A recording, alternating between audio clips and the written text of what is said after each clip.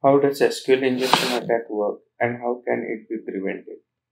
SQL injection is a type of cybersecurity attack that occurs when an attacker inserts malicious SQL code into an application input fields such as search boxes or user login forms with the intent to manipulate the database. SQL injection attack can have various serious consequences including unauthorized access to data theft, data manipulation, and even the potential to compromise the security of entire system. Here's how SQL injection attack work and how to prevent them. How SQL injection attack work? User input. SQL injection attack often start with an application that accepts user input without proper validation or sanitization. This input is typically expected to be included in SQL queries. Malicious input. An attacker enters malicious SQL code into the input field, exploit the application failure to validate or sanitize user input. Injection. The attacker's input include directly into SQL query sent to the database. This malicious code is executed by the database as a part of the query, allowing the attacker to manipulate the query logic. Data extraction or modification. Depending on the attacker's goal, they can extract, modify, or delete the data from the database. For example, they might retrieve sensitive information, gain unauthorized access to user account, or alter data record. Preventing SQL injection. To prevent your application from SQL injection attack, consider the following security best practices. Input validation. Validate and sanitize all user input, ensuring that they adhere to expected format and reject any input containing special characters or SQL commands. Parameterized statement.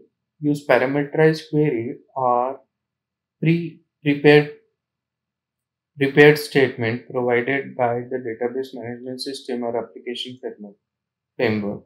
Parameterization separates SQL code from user input and automatically escapes or sanitizes input data. Stored procedure. Whenever possible, use stored procedure to encapsulate SQL logic within the database itself. This limits the risk of SQL injection by not allowing direct manipulation of SQL statement. Least privileges. Implement the principle of least privileges, ensuring that your application database connection has only the necessary permission to perform its task. Avoid using a super user or admin account for application level tasks. Web application firewall. Implement a web application firewall to detect and block known SQL injection pattern and malicious requests. Security updates. Keep your database management system, application server, and web application framework up to date to ensure you are protected against vulnerabilities. Error handling. Customize error message returned to user to avoid exposing sensitive information about your database schema or structure in case of an error.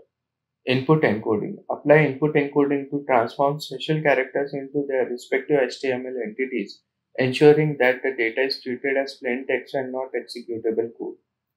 Penetration testing. Regularly perform penetration testing and security assessment to identify and fix vulnerabilities in your application. Education and training. Educate your development and IT team about the risk of SQL injection and best practices for preventing it. Preventing SQL injection attack is crucial for maintaining the security and integrity of your application and database.